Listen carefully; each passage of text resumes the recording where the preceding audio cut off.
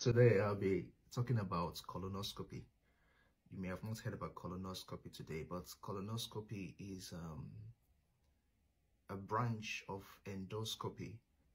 Endoscopy, as a broad heading, is when cameras, flexible cameras of any cameras of any kind is inserted into any part of the body to have a picture or a pictorial representation of what is happening, so as to form an idea of what could be the cause of your problem.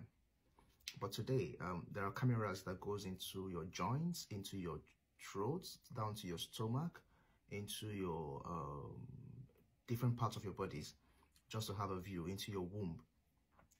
But today, I'll just be talking about the camera, when a camera is introduced into your large bowel, into your large intestine. That is what we know, large intestine, or even into your small intestine. It is called colonoscopy. You will see this video playing here. This is how it is done. Not a comfortable procedure. So you may want to know why this procedure is done. So the reason why this procedure is done is to help the doctor, or to help your doctor know the cause of all the symptoms which we've been talking about. So you may have not had one, but if you're having any of the symptoms, you could check my videos. If you have any of those symptoms, your doctors may recommend one of this procedure for you. So colonoscopy is when this camera is inserted in your back passage and we go the full length of your bowel. There is another kind of colonoscopy called flexible sigmoidoscopy. This time around, we're just looking at the left-hand side of your bowel. We also have proctoscopy. We just look at the rectum.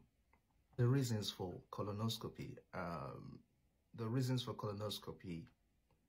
Could be when we want to carry out bowel cancer screening, when we want to carry out polyp surveillance. These are complex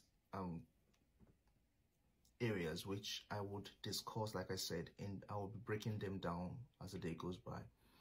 The bowel health is a world of its own, and most people ignore it. So I think we should try as much as possible to start considering, what am I doing to take care of my bowel? Just like you take care of your teeth, take care of your eyes, take care of your hair, take care of your outside, and you look good. Do you ever consider, how do I take care of my inside?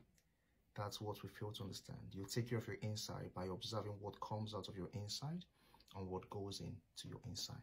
So colonoscopy, as you can see, is something you may consider if you're having any of the symptoms which has been earlier highlighted. So I'll see you next time, hopefully, and we'll discuss some other areas. Ciao.